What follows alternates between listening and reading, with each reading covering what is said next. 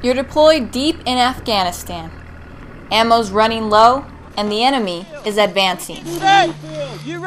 Your only hope is a C-130 delivering cargo without exposing itself to enemy fire.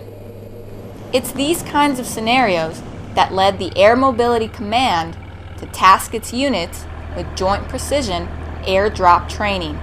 Distinguished visitors gathered at Fort Hood to view the 317th Airlift Group's JPADS Capabilities. 39th Airlift Squadron Chief of Tactics Captain Nick Rodenia says, "The scenario replicates the combat airdrops in Afghanistan." It's the ability to drop it within inside a fob, within inside 150 yards of a desired impact point, 8 total bundles from 10,000 feet, keeping the crew safe and delivering the user his needs is a highly critical capability that we need to sustain and be able to train to that cadence. On the ground, units exchange communication with the aircrew.